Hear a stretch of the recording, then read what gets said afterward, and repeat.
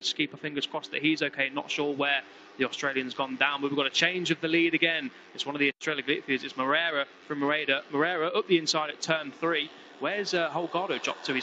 It's a crash in the background. A few riders went down there. Can't quite see who, but there's at least 2 riders. Not sure who that was. I'm sure we'll pan back in a moment. It's one of the TMs, and that looks like one of the Talent Team riders. You see the Salvador or Fusco who's involved in there. We're looking as they come through the first sector. Two comes through there. It's the 69 of Fusco who's gone down, unfortunately. So his race certainly is a points contender. Would appear to be over. What's this? What's happening here? Oh, God. What's happened? Incident there. Yeah, I think we're going to have a red flag here for that. Must be a red flag. Has to be a red flag. Get out of the way of that. That looks like one of the boards that they put down when they're treating an injured rider. It looks like one of those sort of physio sort of pads that they've got on the racetrack at the moment. We'll keep an eye on that, but we'd expect a red flag to come out as a result of that. Out in front, there's red flag has now come out on the timing screens, and no great surprise after that. Of course, we'll keep an eye on the situation with the riders who were down. We didn't actually see what had happened in the lead up to that, but we saw marshals waving at the riders. But we didn't see any yellow flags out, curiously, so we're not quite sure what had gone on there. Yeah, really not sure what happened there, but hopefully all riders involved are okay. I think that's Mario Aggi who's... Yeah, it is, the 16 on his helmet. Disappointment for Aggi, who's 5th in the championship. But yeah, fingers crossed the rest of the riders okay. Yeah, really, really strange. Not sure what happened there. Obviously, we saw the marshals signaling to the riders, get over to the other side of the track. But we walked the track yesterday, Lewis, and obviously walking pace is completely different to racing speed. But even when you're walking up, it's really impossible to see what's on the other side of the hill. It really is a sudden drop. Yeah, you can't see anything. Yeah, like as you're walking up that hill, all you can see is the sky. And even when you go over at the top of the hill, that's the 23 then that's down.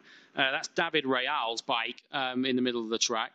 Of course, we don't know where the rider is at the moment as they go and retrieve his bike.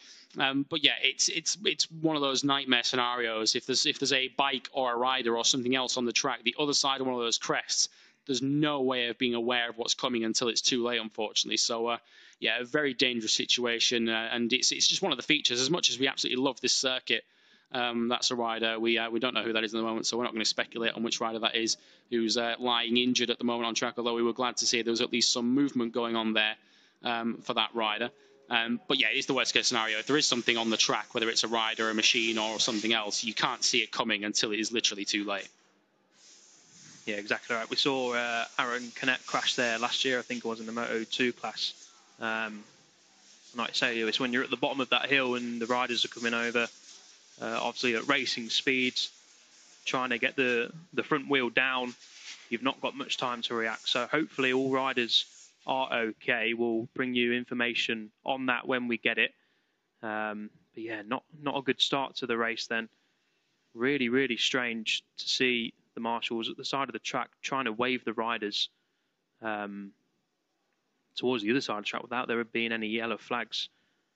So it'll be interesting to see what occurred there. But they don't put the yellow flag, nothing. Only the marshals standing on the top of the hill. Yeah, there we go then.